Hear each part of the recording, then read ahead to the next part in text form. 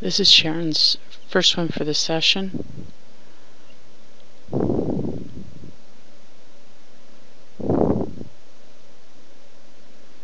So the arm pulls through while breathing. You're not getting the timing on the arms quite here, so you're not getting as much glide, and your hand is continuous through the front. You've got a nice roll. Your legs are going to be giving you a little bit of drag.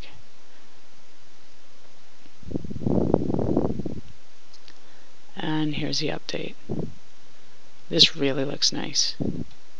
Just getting that arm relaxed and in front, you're not over rotating as much. Really nice arm position.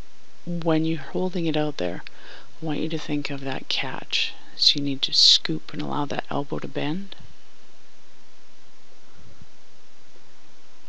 Legs are up, tie to your kick. Really nice, lots of distance per stroke here.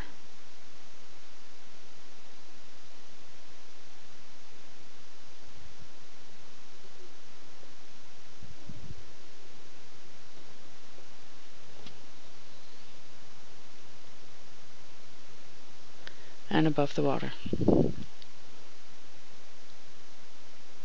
So you can see with your low arm position that you're pushing water forward with your with your upper arm. So as you come in close, you're just sending a wave ahead of you as you go into the water.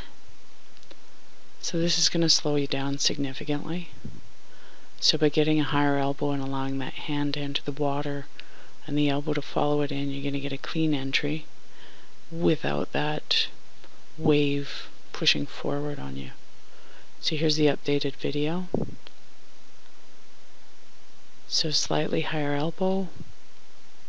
I still want you to work on this more, that you have that low hand, high elbow, so that as the hand enters, that elbow's high enough that it's just going to slip right into the same spot. But right now, this is a really good improvement.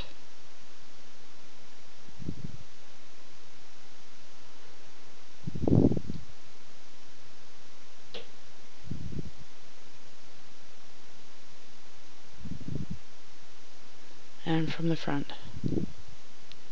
So you can see how you're overreaching with your shoulders here. And it's kind of making you move a little zigzaggy in behind. So by just relaxing that back a bit, you can just extend your elbow without reaching to change your body line. So in the updated video, you're getting into that nice, easy extension. Now you're not changing the body line any.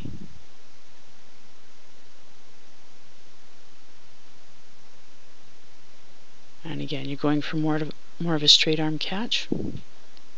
Let's just work on the catch. Good job.